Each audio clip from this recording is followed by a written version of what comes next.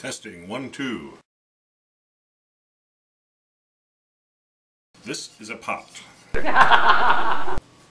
Testing 1, 2. This is Mark Word. Hi. Hello. This is Mark Word in for Jonathan Beaver. Today I'll be cooking spaghetti.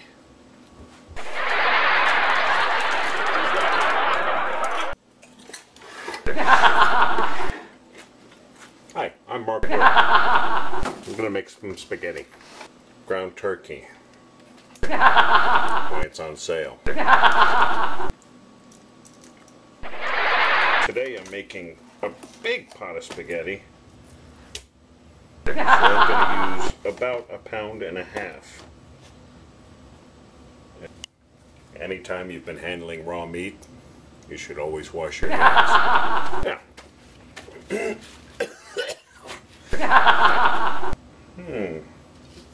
let's mash it up a little bit here on the hot stove.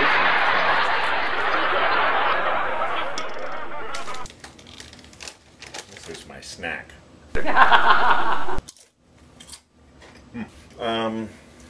I got a pepper and some onions that I'm going to put in here with it, together with it.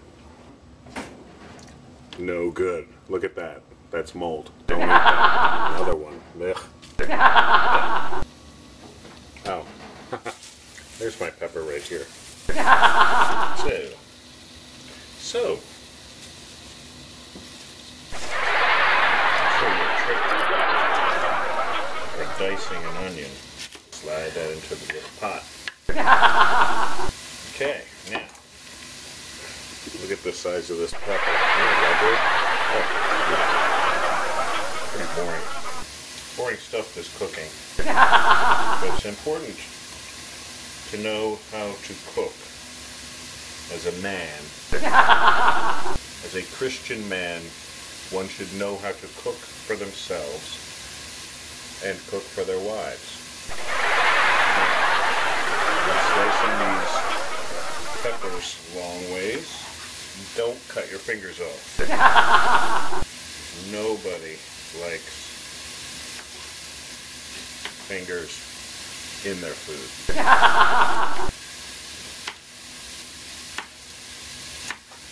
Oh dear. Dropped a little piece. You drop a little piece on the floor, put it in the trash pile. That's just gross. There we go. Into the pot. And this will be ready to wash.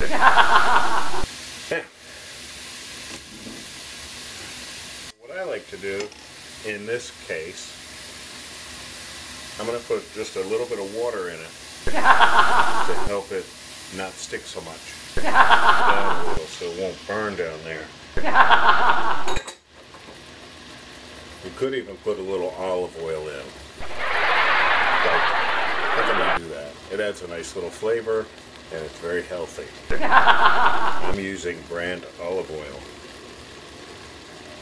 Probably like a tablespoon. Scrape all this gook off the bottom here. Let it just all get cooked in. The vegetables don't have to be cooked thoroughly here. We're looking at the meat. We want the meat to be thoroughly cooked before we do anything else. I had this thing sticking out of his stomach. Grossest thing I ever saw. So I was like, ew, what is that? That is disgusting. Now, while that's cooking and simmering at 6 heat, I'm going to wash that cutting board and knife really fast. Gives me something to do while I'm waiting for this to cook, and then I'll be almost ready for the next thing to do. Okay, this should be just about ready. Let's see. You can tell if meats like beef and chicken and turkey, if they're thoroughly cooked, they're brown or gray. If there's any pink, they still got a little ways to go. This is crumbling nicely. I don't see any more residue on the bottom of the pan. The onions are becoming translucent. What little bit of fat was in here has cooked out. And now I'm going to drain it. Pouring the fat and water and whatever juices are in there into a aluminum can. Put over by the sink. There's a spill in the thing. It won't get all over the stove or on the floor. But I try not to put grease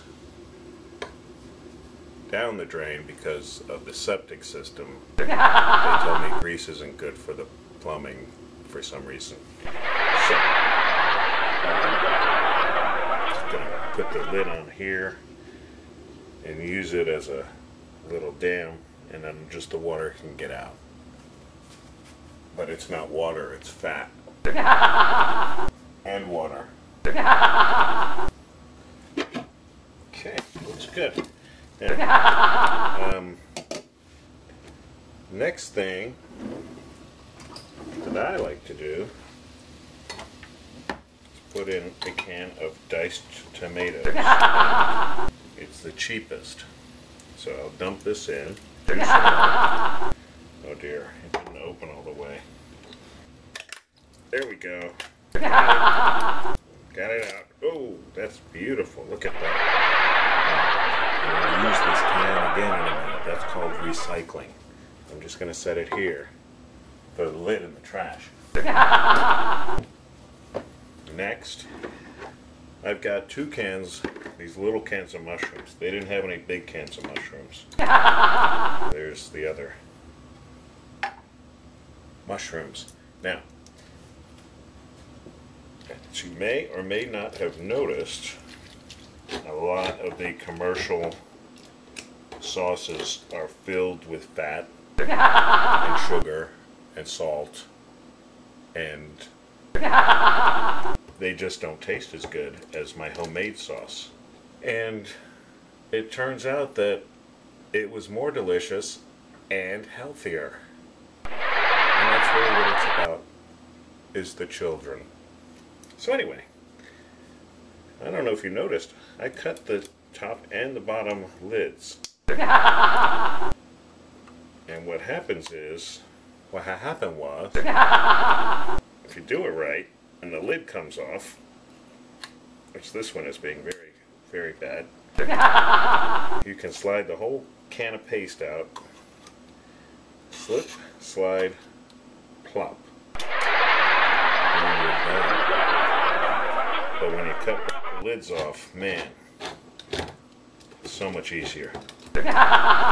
So much that I almost wanted to cry. But my wife wanted me to make a double batch so that she could take some for all the ladies at work tomorrow. And I said, that's fine. It's really, what's life about if it's not about giving? I'll come back for you. I made a bit of a mess here. Often try to clean as I work so that I don't have to clean after I work. It's all done, and I can just go watch TV. Lids off. I don't understand why the recycling people don't want the lids on the cans. They're made of the same material as the cans.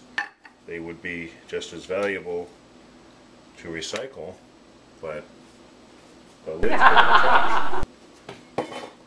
And the cans go in the other trash for recycling.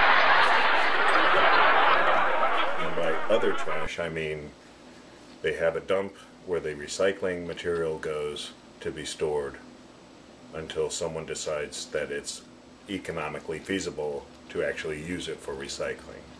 Until then, it piles up in a different dump. Anyway, I have a homemade mixture of Italian seasonings.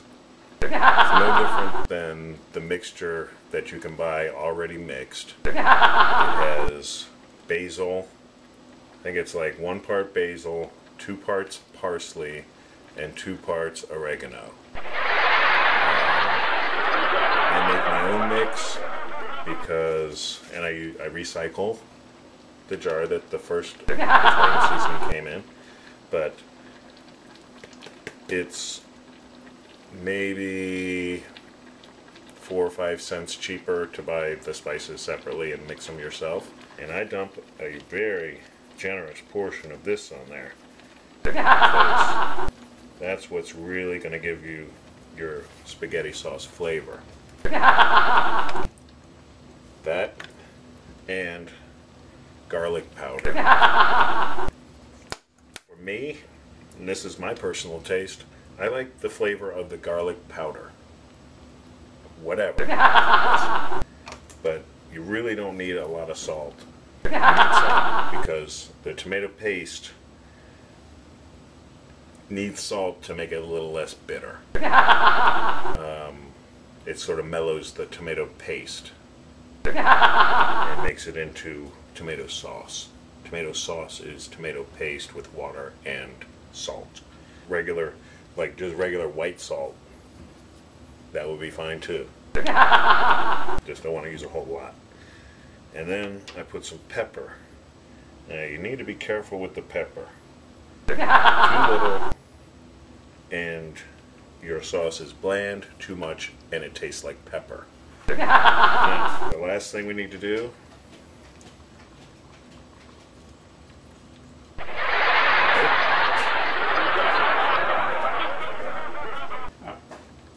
it's just Patrick, is add water. And this is a matter of taste as well, and a matter of the size of your pot.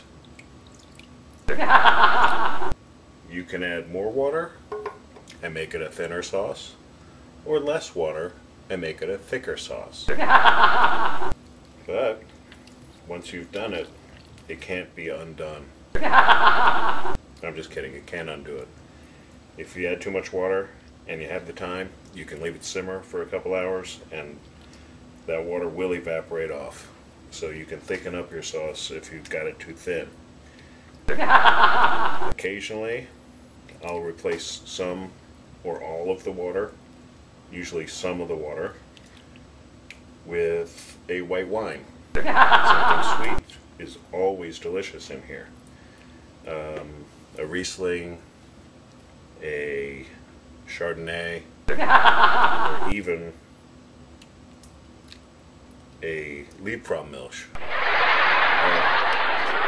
The other benefit of using the can as a measuring device, now you recycled. And you cleaned out the inside of the can. So it's ready to recycle.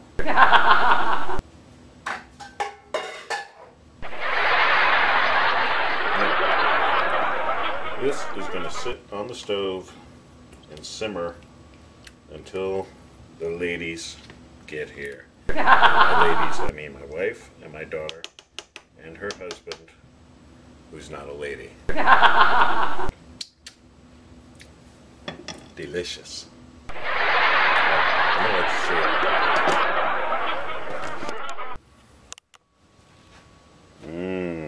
Yummers.